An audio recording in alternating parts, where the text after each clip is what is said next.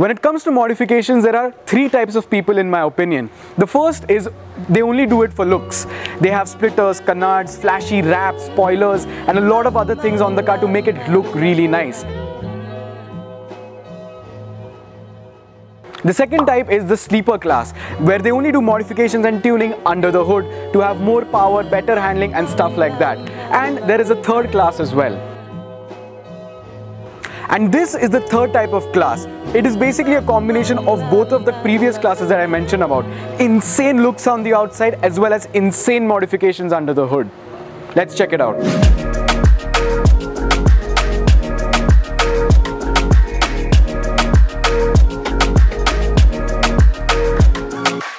Let's talk about the looks first, and especially the front end, because that's where the car is the busiest. You can see it has GTI style front headlamps with this red pinstripe running across the front end of the car. Of course, you can notice the rally inspired wrap that it has, and I'll talk a little bit more about it later.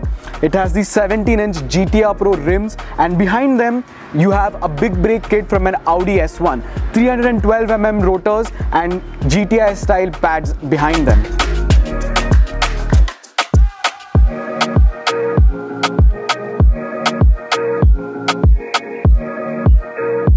And this is the side profile of this car, and as you can see, it has a complete WRC Polo R type wrap on top of it. And a lot of people forget and take this Polo model for granted because it's a daily driver for a lot of people and it's a pretty normal looking car, but this is one of the most successful WRC cars in history, and basically this wrap pays an homage to that thing. So pretty cool wrap. It has the Red Bull stickering, WRC stickering and the Volkswagen stickering. Graphics are really nice, I really like them. And you have this small e-tuners badge down over here.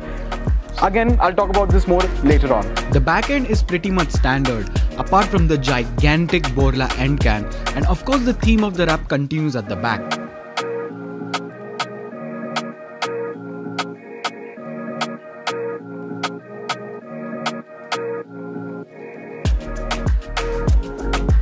Once you open up the hood, the madness still continues, but it is very difficult to see the madness because the engine bay looks pretty much stock apart from this gigantic K&N air intake over here.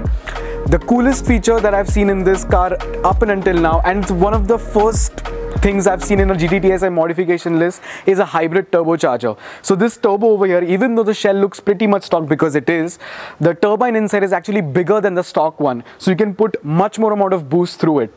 The car is running an e-tuner stage 3 performance tune and producing around 170 horsepower and 250 Newton meters of torque.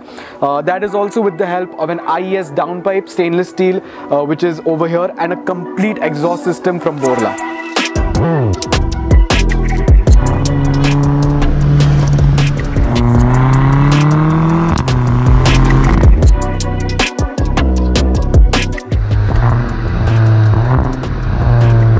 Once you start driving this car, you can immediately feel the power gains.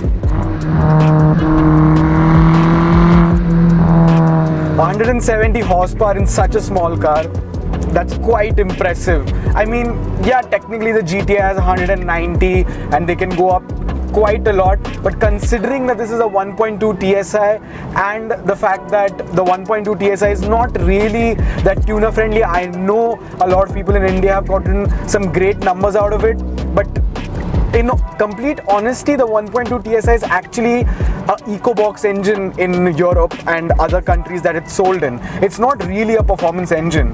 So the fact that eTuners India has gotten out 170 horsepower out of this, pretty bloody impressive. Ooh, and the exhaust is really nice. It does not have a pops and bangs tune, so whatever pops and bangs that you can hear, they're completely natural, which is really nice to listen to. It's not irritating in any sort of way. The handling also has been improved by a small margin, I would say. It's not running coilovers or a complete suspension redo like most people do it, but I mean technically I would not do it as well because it makes the ride way too stiff, and I mean it's just a pain in the ass sometimes. It has Cobra springs added to it to give it that nice low stance.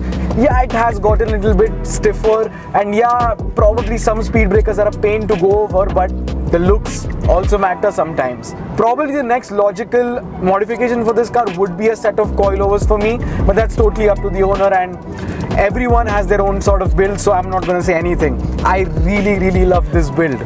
Going stage 3 is quite a big commitment and shows your true passion for a vehicle.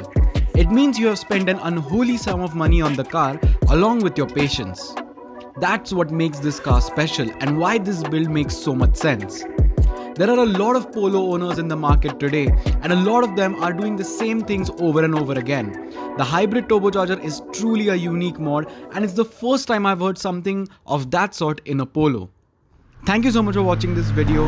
Hope you liked it. Like, share and subscribe.